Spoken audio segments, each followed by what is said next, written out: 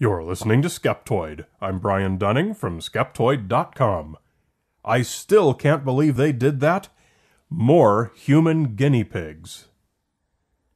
Way back in 2012, episode 305 looked at 10 scientists who took one for the team. Sometimes human experimentation is the only way to learn something, but there are often ethical implications that forbid scientists from testing something on people. So occasionally they go rogue and test it on themselves, thoroughly aware of the potential risks, but willing to take their chance in the hope of helping mankind. Today we're going to look at 10 more such heroes of science. There are a lot of examples of scientists who died or were injured accidentally as the result of their work. Marie Curie died of a bone marrow disease, which we now believe to have been caused by her frequent unprotected exposure to radiation. But if she'd known anything about that, she probably would have worked differently. During the Manhattan Project to develop the atomic bomb, Louis Slotin died in a brief supercriticality while hand-manipulating 2 subcritical hemispheres of a bomb core. But it was an accidental slip, and he had no thought of risking his life.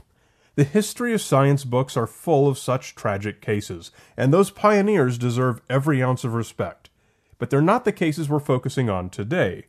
In this episode, as in the first part, we're going to look at cases where human experimentation was the only way to learn what we had to find out, and where the scientists insisted on personally being the ones to take the risk. These are the people who went in with their eyes open and with full knowledge of the risks they were taking. Let's get started with Barry Marshall. It's one of the great stories illustrating the innate self-correcting nature of the scientific method. We had always thought that stress was the cause of stomach ulcers, but Dr. Marshall argued it was due to the bacterium Heliobacter pylori. After confirming that he had tested negative for it, he drank a culture containing it, and within a week developed a full-blown case, including bad breath and vomiting. An endoscopy confirmed what he suspected. Then he took the appropriate antibiotic and was cured. As simple as that. He wrote it up for the journals, citing a male volunteer in the third person, but news eventually spread that it was himself. As other researchers began replicating these results, the scientific consensus eventually shifted, exactly as it's supposed to. H. pylori is now universally accepted as the cause of stomach ulcers. In 2005, Marshall and his research partner Robin Warren shared the Nobel Prize in Physiology or Medicine. David Pritchard. Medical conditions like allergies and asthma are types of autoimmune conditions, where the body's immune system goes into an unwanted overdrive in an attempt to expel pathogens. Dr. Pritchard, an immunologist, noticed that populations in Papua New Guinea seemed to not have these conditions very much, but also had a lot of hookworm infections. He suspected a connection that the hookworms, in order to protect themselves from the body's immune defenses, developed some way to switch off those defenses. Get infected with hookworms, and the hope was that your body would stop producing allergies and asthma. So what did he do? He infected himself with hookworms in 2004. His demonstration was enough of a success that he received permission to conduct limited human trials. It's still an emerging field, and though the internet has plenty of groups who trumpet it as a miracle cure, doctors are not yet persuaded that anyone should rush out and seek a worm infection, or buy some creepy feces pills online. Horace Wells. By the mid-1800s, the effects of nitrous oxide as a recreational laughing gas were well known, and anecdotes suggested that it had a numbing effect against pain as well. After attending a lecture on the subject in 1844, Horace Wells, a dentist, contrived to attempt a tooth extraction on a patient under the influence, himself. No record survives indicating whether his tooth required an extraction, but nevertheless extracted it was by his colleague. Well was so impressed that he began touring, giving demonstrations at dental schools and hospitals. Unfortunately, these demonstrations were not always so successful. His very first, upon a medical student volunteer in Boston, caused the patient to cry out in pain, which cast something of a shadow over the rest of his tour. But thanks to Wells' sacrificial tooth, countless patients have had better experiences at the dentist. Elsie Widdowson. World War II was not a time of great plenty for the British. Very early in the war, it became apparent that food was going to be a problem for the civilian population as well as for the soldiers in the field. Elsie May Widdowson was a chemist and food scientist who set out to find the most basic yet healthy diet in the hopes of sustaining the nation through the war. With her research partner, Robert McCants, they made themselves the test subjects. First, they adopted strenuous daily activities of mountain climbing and bicycling to simulate the needs of the soldiers, and analyzed and tested eating nothing but the most common foods. In the end, Widdowson suggested bread, cabbage, and potatoes as the bare necessities. Also experimenting on herself with calcium injections, she persuaded bakers to add chalk to their flour to fight wartime rickets.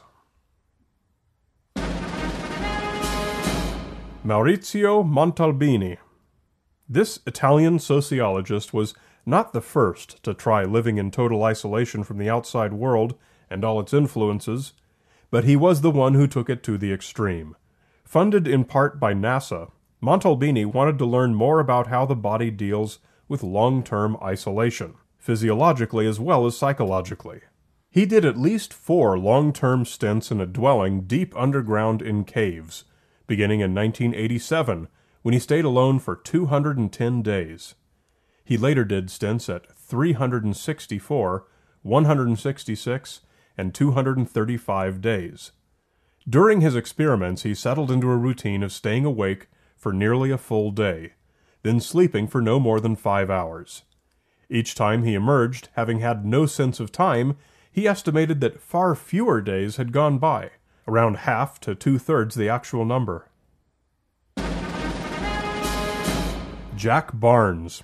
For decades, Australian swimmers had been catching Irukandji syndrome, presumed to be caused by the sting of some unknown, unseen aquatic animal. It resulted in intense pain and potentially fatal hypertension and tachycardia, plus other unpleasant symptoms, similar to but distinct from the box jellyfish sting. Dr. Jack Barnes spent 20 years studying all the cases and, guessing that the offending beastie was small and transparent, found that they could be seen underwater by holding a light at an oblique angle. In 1961, Barnes, his 9-year-old son, and an accompanying lifeguard located 2 specimens, and all allowed themselves to be stung. Shortly thereafter, they all found themselves in the ambulance, and then at the Cairns Base Hospital, which had been his base for his investigations all these years. All suffered for 24 hours, but recovered fully. The case was solved, and the tiny, thumbnail-sized jellyfish was soon named Carukia barnesi in his honor. A single specimen carries enough venom to kill 60 people. Donald Unger. On a lighter note, it's likely that your mother always told you that you should never crack your knuckles, because something bad would likely result. Possibly arthritis, possibly enlarged knuckles, who knows? Dr. Donald Unger chose to find out early in life. Beginning in his teens, he spent 60 years cracking the knuckles of his left hand only, and never his right. When he finally published the results in 1998, his conclusion was clear. No maladies of any kind were present in either hand, thus busting the myth. Maybe.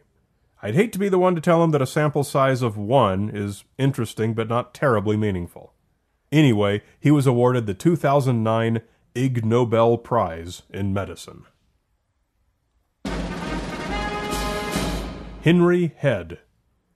By the year 1900, scientists had a pretty decent understanding of the anatomy of the nervous system, but not of the physiology. We'd known for some time that some nerves can take over the function of other damaged nerves, but Dr. Henry Head wanted some good data. You can't exactly sever the nerves of other people, so he had a colleague sever a peripheral sensory nerve in his left arm, rendering his arm and hand insensitive. As the sensation gradually returned over a period of months and then years, they learned that different somatosensations return at different times, suggesting the protopathic and epicritic pathways, today a fundamental of neurology. After 3 months, he was able to sense pain, but it took longer before he was able to sense soft touch, heat, and cold. Stubbins Firth. Today we don't think much about yellow fever, but in the late 1700s a single outbreak killed as many as 5,000 people in Philadelphia alone, when Stubbins Firth was a boy. Later in medical school, he chose for his thesis to prove that yellow fever was not contagious, and experimented on himself to prove it, using the latest medical knowledge that contagious diseases spread through the exchange of bodily fluids. He acquired the blood, sweat, urine, and vomit of yellow fever patients.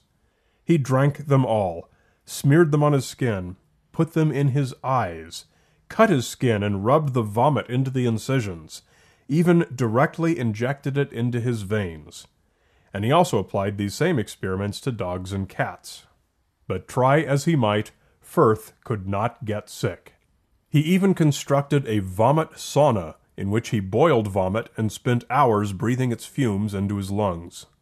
We now know the only reason he was unsuccessful is that he used the fluids from late-stage patients who were no longer contagious.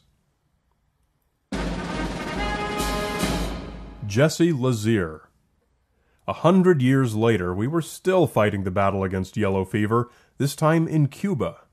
Dr. Jesse Lazier was on Dr. Walter Reed's Yellow Fever Commission, studying the transmission of disease by mosquitoes, as it had recently been discovered that that's how malaria was spread.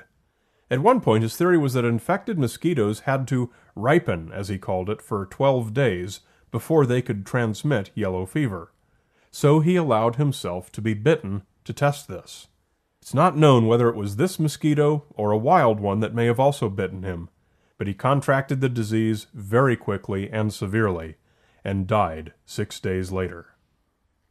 By way of conclusion, as a final word on the courage shown by all of these scientists, and the many others like them, who have put themselves on the line for the benefit of all, I will include this snippet from a letter Walter Reed wrote home to his wife.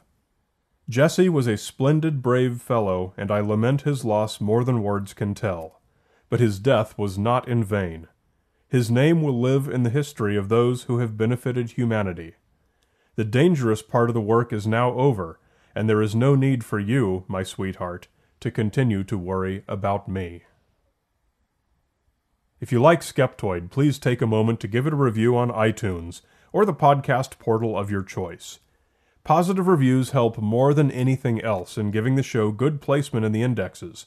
While it was easy 10 years ago, there's a lot more competition from network programming and stuff that bills itself as a science show, but is often not too good a quality. So positive reviews are not just doing Skeptoid a favor, they're doing listeners a favor too. The more podcasting grows, the more the major networks are moving into our territory and bringing the quality of information down. So please, give Skeptoid a 2 and 2. Share an episode with 2 friends, maybe next time you're in the car with them, and spend 2 minutes to give Skeptoid a positive review in iTunes or the podcast portal of your choice. You're listening to Skeptoid, a listener-supported program. I'm Brian Dunning from Skeptoid.com.